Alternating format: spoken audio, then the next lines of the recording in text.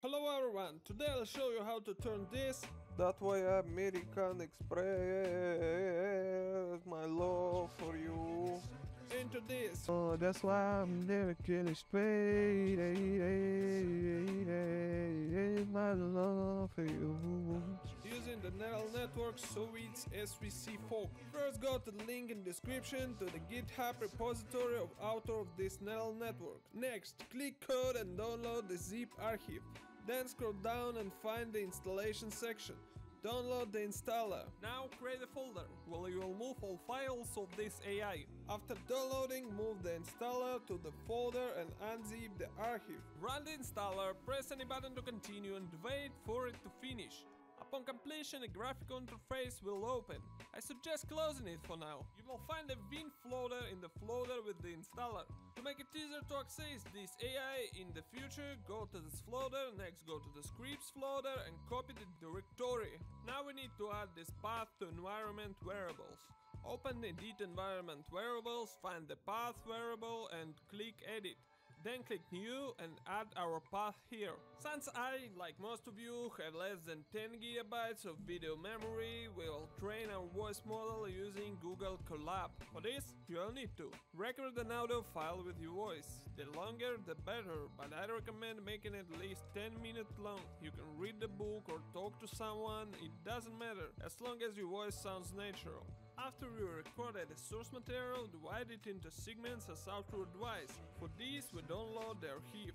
Go to the so-vits-svc-fork main folder, then to the test folder and create dataset row, where you transfer your audio files. Then open the console, navigate to that directory and run the command svc press split.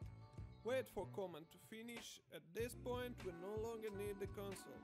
Now in the test folder dataset row you will find the prepared audio files for training. Go back to GitHub page and scroll down until you find the training section. Below you will find the cloud line. And right under it, open in Colab link. Open Colab, select the account that will be used for training and click installation. Wait for the installation complete. This will take some time. Scroll down until you find the copy your dataset line. Here you will need to find the directory and go to your Google Drive. Next, create a folder on your drive called so-vits-svc-fork. Inside it, create a dataset folder and another folder with the name of your model. Load the resulting file from the dataset row folder into folder with your model. Return to Colab and the dataset name tab, enter the name of your model. Then close the training tab and launch it.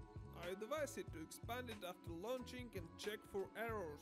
There shouldn't be a situation where all cells run for 0 seconds. Some indeed take 0 seconds, but not all. In the last training cell, the TensorBoard window will open. You can close it, and after that you should see an info label that you can also close. If you've done everything correctly, the training process should begin.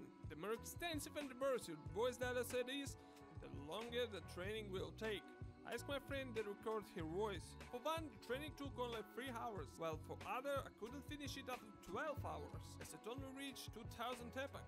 By default it shouldn't go through 10,000 epoch, but in my experience your model will already resemble your voice by the 1000 epoch. Keep in mind that if you don't have Google Colab subscription, the training might be interrupted due to existing limitations. But don't worry, this AI saves progress every 30 minutes, so you can always continue training your model. After some time you will see the AI saving the model and training field. You can find it in your drive, in the so-vits-fork logs 44K folder. The last 3 saved models will be stored there, names with either G or D and the epoch number. Next we'll need to download your model. I download the one with G prefix and the config file and move it to convenient location. Congratulations, you're almost there. To make the neural network voiceover what you need a source file containing only vocals. If your source file is a song with a beat, the beat must be separated from the source, which can be done using the Ultimate Vocal Remover, also available on creator's GitHub. All you need to do next is open the console and enter the command svcg.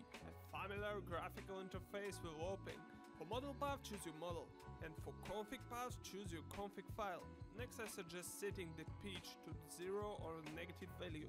In the input audio path window, choose your source file, and in the output audio path window, choose where processing audio will be saved. I strongly recommend uncheck the autoplay option and click invert. After that, You can watch the process in the console. However, especially if you have a weak graphics card, you may encounter an out-of-memory error instead of this label. In this case, return to interface and check the use GPU option and click infer again. As a result, we can process the audio file that can be combined with the beat in any audio editor or website. Here's what I got. Joe Biden, Joe Biden, Joe Biden, Joe Biden, Joe Biden, Joe